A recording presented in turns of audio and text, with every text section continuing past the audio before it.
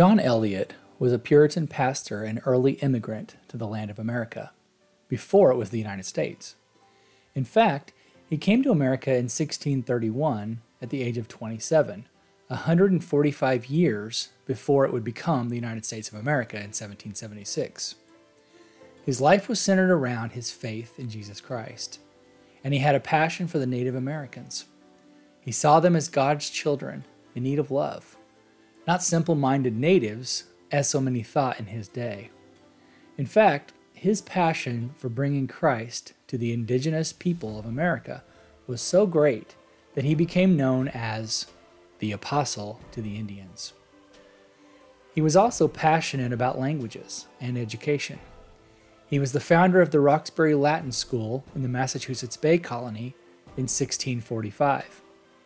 His story is not found in too many history books, but he was a transformational figure that helped pave the way for the success of this nation. In fact, he may have even been prophesied about in the Book of Mormon.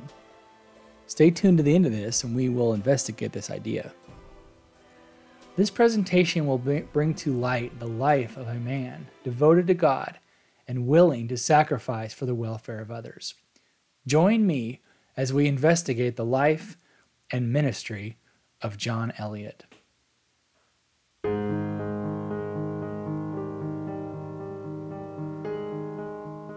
John Eliot was born in Woodford, Hertfordshire, England, in 1604, and lived at Nazing as a boy. He was the third of 7 children of Bennet and Lettice Eliot. His father was a wealthy landowner with properties in Eastwick, Hudson, Ware, and Woodford, England. He attended Jesus College, Cambridge, starting in 1619 as a 15-year-old. After he graduated college in 1622, learning about Greek and Roman literature, he became assistant to Thomas Hooker, teaching at a private school in Little Badow, Essex. In 1625, he became a lecturer at the Church of St. Mary the Great in Cambridge, largely because of the influence of Thomas Hooker. Thomas Hooker was an excellent preacher of the gospel. However, in 1629, Archbishop William Laud set his sights on Hooker and labeled him as a Puritan sympathizer. Hooker was forced to flee for his life to the Netherlands due to the political turmoil in England and the church. This left John Eliot in a precarious situation, without a job and his former mentor on the run. John decided to immigrate to Boston, Massachusetts, which was only a year old at the time, arranging passage as a chaplain on the ship Lion. 3 of his brothers and 3 of his sisters migrated with him. They arrived on November the 3rd, 1631. Eliot, who was now 27 years old, became minister and teaching elder at the First Church in Roxbury, a position that he would hold until his death in 1690. John Eliot had been engaged to Hannah Mumford in England before he left for America. She ended up migrating to the American colonies a year later, and they were married on September 4th, 1632. Their marriage was the first marriage in the town of Roxbury. From 1637 to 1638, Eliot famously participated in both the civil and church trials of Anne Hutchinson during the Antinomian controversy, which is also sometimes called the Free Grace controversy. The primary argument presented by Anne Hutchinson and her supporters was that works were not necessary in the Christian walk, and that salvation only came by grace. John Eliot and the other Puritan fathers held to the idea that works were a result of your faith, and therefore necessary. Eliot disapproved of Hutchinson's views and actions, and was one of the 2 ministers representing Roxbury in the proceedings. Anne Hutchinson ended up being excommunicated and exiled. Historian Michael Winship called Anne Hutchinson the most infamous English woman from the American colonies.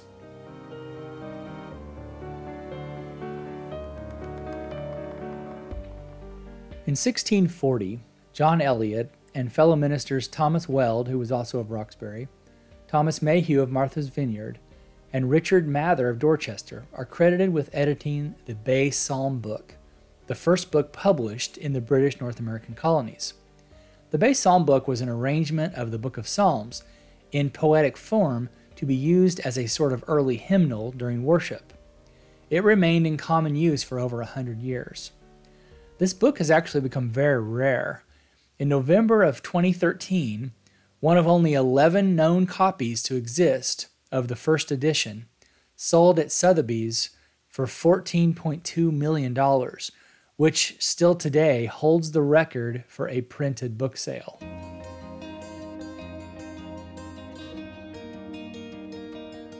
In 1645, Eliot founded the Roxbury Latin School in Boston. This school is still in existence today and is the oldest independent school in continuous existence in North America. In 2010, it was ranked 5th best prep school in America, with 20% of its students going on to attend Harvard.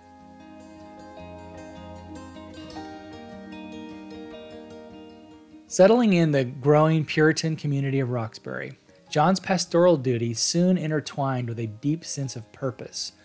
Eliot's heart swelled with compassion for the Native American inhabitants who shared the land around New England. This burgeoning connection marked the beginning of a lifelong friendship between cultures. Eliot's missionary zeal took root, driven by an unshakable conviction that he was called to not just be a pastor to a congregation of believers, but to bring Jesus to the Native American communities.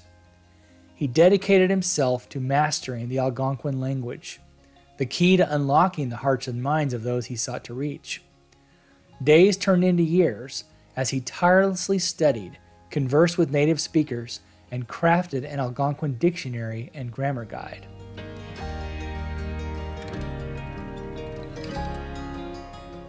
The Algonquin people were found in the northeastern part of the United States, primarily centered around the Great Lakes. They lived as far west as Missouri and all the way to the eastern Atlantic coastline and up into Canada. This tribal group was actually made up of many tribes, including the Micmac, the Mohegan, the Croatan, the Powhatan, the Wampanoag, the Shawnee, the Kickapoo, the Oneida, the Ojibwe, the Potawatomi, and others. Learning their language was a critical component of sharing the truth of the gospel with them. It was also evidence to them of John's passion for them in that he would put forth the effort to learn their language. In 1651, John interpreted and published the Bay Psalm Book in the Algonquin language.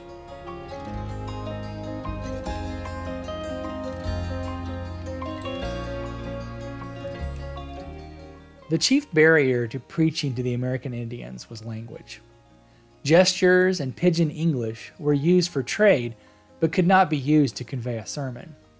Other missionaries had attempted to share Christ with the Native Americans, but had failed due to language and cultural barriers. John's approach was different. He would meet them where they were by learning their customs and becoming fluent in their language. Eliot relied on a young Native American named Cockenoe. Cockenoe had been captured in the Pequot War of 1637 and became a servant of an Englishman named Richard Collicott. John Eliot said, "He was the first that I made use of to teach me words and to be my interpreter." Cockenoe could not write, but he could speak Massachusetts and English. With his help, Eliot was able to translate the Ten Commandments, the Lord's Prayer, and other scriptures and prayers into the Algonquin language. John spent 2 years learning Algonquin and a few of the other Native American dialects.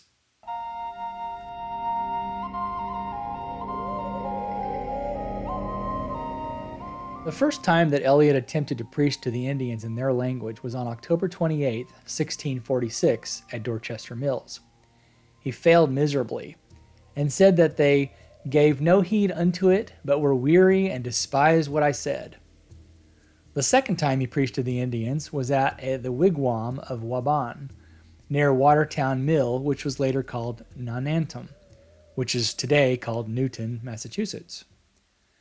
John Eliot was not the first Puritan missionary to try to convert the Indians to Christianity, but he was the first to produce printed publications for the Algonquins in their own language. The ability to communicate and the effort applied in learning their language made all the difference in earning their respect.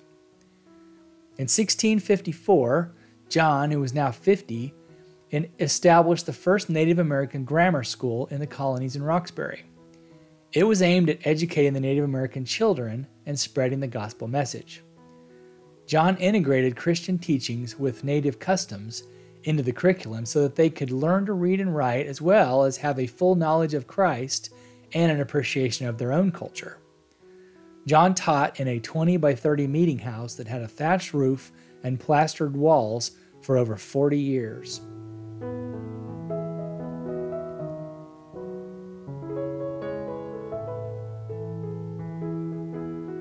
In 1660, John Eliot completed the monumental task of translating the Bible from English to the Massachusetts Indian language. It was printed by Marmaduke Johnson and Samuel Green on the press in Cambridge, Massachusetts. By 1663, Marmaduke and Green had printed 1,180 volumes of the Old and New Testaments. The Indian Bible was titled Mamuse Wanatupanamwe Up Biblium God, or in English, the Holy Bible containing the Old Testament and the New. This would be the first Bible printed in America, and it was in the Algonquin Indian language. The reason the Bible had never been printed before in the Americas was because of the King of England, who was King James. He had had a monopoly on all Bible printing. Before King James, the Bible used by the Puritans was the Geneva Bible, which was translated in such a way to support the teachings of John Calvin, placing God's authority above all monarchs. The King James Version, which was first printed in 1611, instead was translated in a way to emphasize the majesty of kings. Due to this conflict between Puritan believers and the Church of England, Bibles were only allowed to be printed in England and had to be imported to the colonies. This rule did not apply to the Algonquin Bible, so it became the first Bible printed in this hemisphere.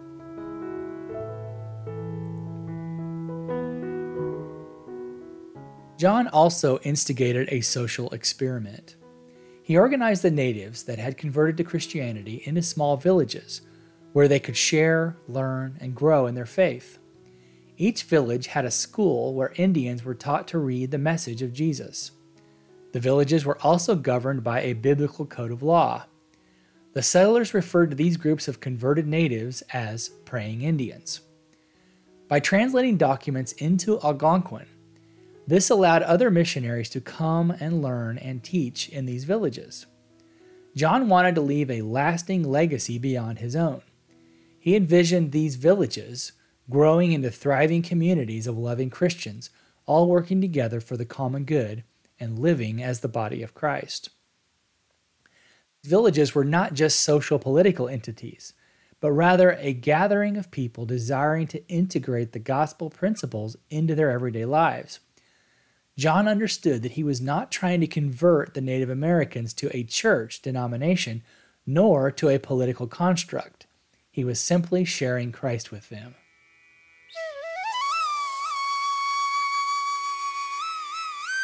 One interesting detail about the Algonquin people is they did not seem to have any form of a written language, at least that John had ever seen.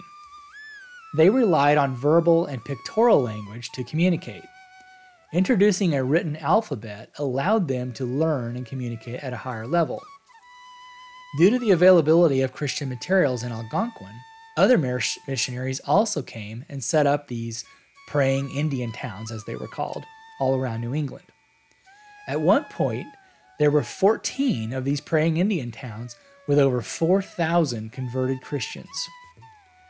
John's effort among the native inhabitants of America was so inspiring to the Christians in England, it prompted the formation of, and I love these long names, Company for Propagating the Gospel in New England and Parts Adjacent in North America, established in 1649. This organization would help gather funds across England to help support this Christian effort in America.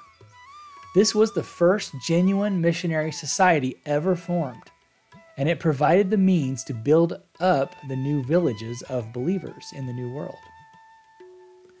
John wrote this note in July of 1670 to some of his fellow pastors, elders, and contributors in England. Upon the 17th day of the 6th month, 1670, there was a meeting at Montapog near Sandwich in Plymouth Patent to gather a church among the Indians. There were present 6 of the magistrates.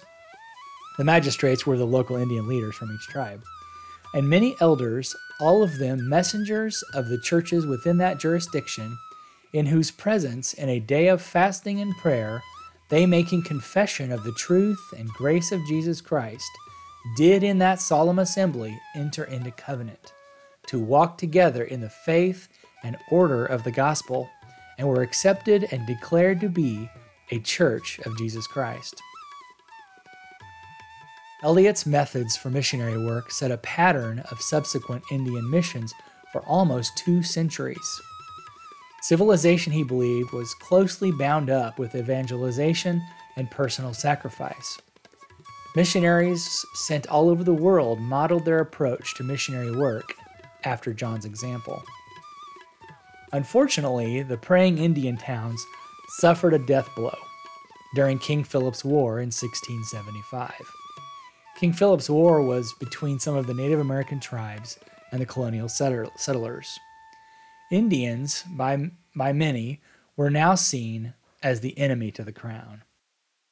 In fact, after this war, there were no missions in the Connecticut area until 1726, over 50 years later, when Cotton Mather founded a school on the Mohegan Reservation. Eliot also wrote other books during his time working with the Native Americans. In fact, his book, and another long title here, The Christian Commonwealth or the Civil Rights and Policy of the Rising Kingdom of Jesus Christ, is considered the first book on politics written by an American author. It was also the first book banned by a North American governmental unit. It promoted self-governance by the voice of the people, a republic. It would be an inspiration for the government that would form in 1776 in the colonies. Originally, he wrote the book in the late 1640s and finally got it published in England in 1659. It proposed a new model of civil government based on the system that Eliot had instituted among the converted Indians, which was based in turn on the government Moses had instituted among the Israelites in the wilderness. Eliot asserted that Christ is the only right heir of the crown of England, and called for an elected theocracy in England and throughout the world. The ascension to the throne of Charles II of England made the book an embarrassment to the Massachusetts colony. In 1661, the General Court forced Eliot to issue a public retraction and apology. They banned the book and ordered all copies destroyed. Obviously, a king does not want to allow a movement to grow that will threaten his absolute power, even if the writer is stating that Christ is the only heir to the throne. John's ideas about a republic in America would not see prominence again for over 100 years until our nation was formed.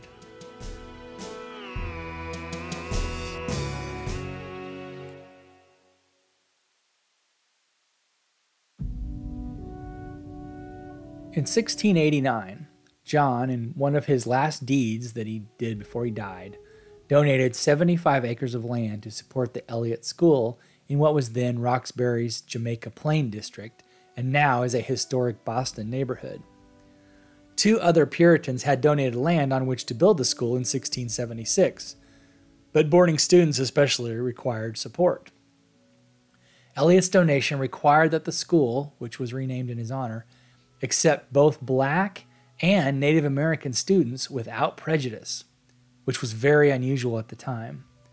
The school continues near its original location even today.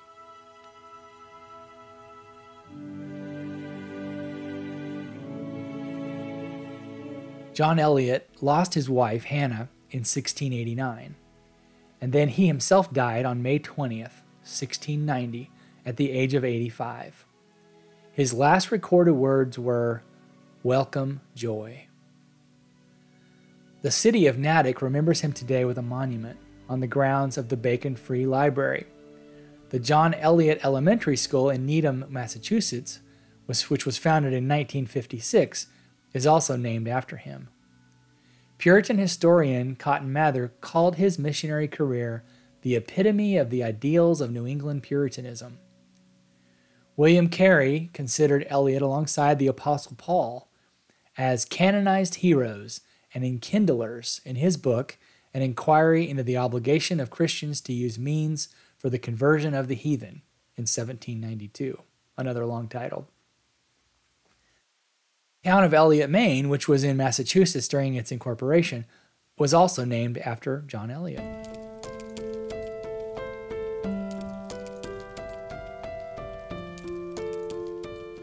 John Eliot's legacy extends far beyond the boundaries of his own time.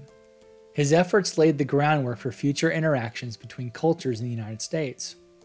His commitment to language translation, cultural exchange, and education paved the way for a deeper understanding of the rich diversity that defines America. Even his offspring made an impact on early American life. John and his wife Hannah had 6 children, 5 sons and 1 daughter. Their son, John Eliot Jr., was the first pastor of the First Church of Christ in Newton. Another son, Joseph Eliot, became a pastor in Guilford, Connecticut, and later fathered Jarrett Eliot, who was a noted agricultural writer and pastor. John Eliot's sister, Mary Eliot, married Edward Payson, founder of the Payson family in America, and great-great-grandfather of Reverend Edward Payson. He was also an ancestor of Lewis E. Stanton, a United States attorney for the District of Connecticut. As I mentioned at the beginning of this video, John Eliot may actually be prophesied of in the Book of Mormon. For many decades, a claim was made that the Book of Mormon prophesied of Columbus coming to the New World. The revelation was given to Nephi, and he spoke of the last days when his people would be scattered by the Gentiles. He spoke of a man who would come among his people, led by the Spirit of God, and he would come to the seed of Nephi in the Promised Land. This passage in 1 Nephi reads as follows: "And I looked, and beheld a man among the Gentiles, which were separated from the seed of my brethren by the many waters. And I beheld the Spirit of God, that it came down and wrought upon the man, and he went forth upon the many waters, even unto the seed of my brethren which were in the Promised Land. And it came to pass that I beheld the Spirit of God, that it wrought upon other Gentiles, and they went forth out of captivity upon the many waters. And it came to pass that I beheld many multitudes of Gentiles upon the land of promise. And I beheld the wrath of God, that it was upon the seed of my brethren, and they were scattered before the Gentiles, and they were smitten. And I beheld the Spirit of the Lord, that it was upon the Gentiles, that they did prosper, and obtain the land for their inheritance. And I beheld that they were white, and exceeding fair and beautiful, like unto my people before that they were slain. And it came to pass that I, Nephi, beheld that the Gentiles, which had gone forth out of captivity, did humble themselves before the Lord. And the power of the Lord was with them. And I beheld that their mother Gentiles were gathered together upon the waters, and upon the land also, to battle against them. And I beheld that the power of God was with them, and also that the wrath of God was upon all those that were gathered together against them to battle. And I, Nephi, beheld that the Gentiles which had gone out of captivity were delivered by the power of God out of the hands of all other nations. And it came to pass that I, Nephi, beheld that they did prosper in the land. And I beheld a book, and it was carried forth among them. And the angel saith unto me, Knowest thou the meaning of the book? And I saith, I know not. And he saith, Behold, it proceedeth out of the mouth of a Jew. And I, Nephi, beheld it. And he saith unto me, The book which thou beholdest is a record of the Jews, which contains the covenants of the Lord, which he hath made unto the house of Israel. And it also containeth many prophecies of the holy prophets. And it is a record, like unto the engravings which are upon the plates of brass, save there are not so many. Nevertheless, they contain the covenants of the Lord, which he made unto the house of Israel, wherefore they are of great worth unto the Gentiles. So according to this scripture, here are the characteristics of this man that would fit this prophecy. 1, he must be a man among the Gentiles from the old world. Number 2, he must have the Spirit of God with him, and that must be his inspiration to travel upon the ocean. And 3, he must have arrived on the promised land and came to the seed of Nephi's brethren. Christopher Columbus could certainly fit this description at first reading. However, his primary mission in traveling was to make money and find gold in order to finance a war to take over the land of Jerusalem. It was not to spread the gospel of Christ. Also, he made 4 voyages. The first 2, he only landed on the islands in the Caribbean. On the third voyage, he landed on the coast of Venezuela, and on his final voyage, he explored Honduras, Nicaragua, Costa Rica, and Panama. He never stepped foot on what would become the United States. He also treated the natives very harshly. While he does fit this prophecy to an extent, he made no impact on the Native Americans, at least spiritually, other than he ushered in a parade of Gentiles that would come to the New World for various reasons. This scripture also talks of other Gentiles that God's Spirit inspired that came out of captivity and came upon this same land of promise. The pilgrims fit this description very well. Then it talks about how Lehi's seed would be scattered by the Gentiles. I can't think of a group more scattered and nearly wiped out than the American Indians. It also talks about how the Gentiles then prosper upon the land of promise. There has not been any prosperity in the Americas other than in the United States. And this prosperity was not evident in 1830 when the Book of Mormon was brought forth. In fact, it wasn't until 1905 that America was even invited to the table of the great world powers for diplomatic talks. Nations such as France, Britain, Russia, Austria, Prussia, and Italy had far more influence in the world than the United States had at that time. It would not be until after World War I that the U.S. would have any real power in the world. Nephi's prophecy also speaks of a book of the Jews that was carried with the Gentiles that were persecuted. This was obviously the Bible, and I think it is very fitting that the first Bible printed in the Americas was printed in the language of Lehi's seed by John Eliot. These passages seem to be very clearly speaking of the land of the United States, in particular the Northeast, where these prophecies all came true and the Book of Mormon was revealed.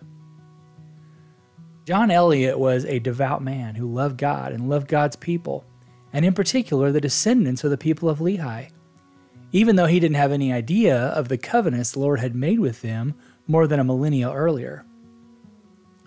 The covenants of God not only apply to the Native Americans upon this sacred holy land, but to all of us, Gentiles, that are willing to live according to his will on this land.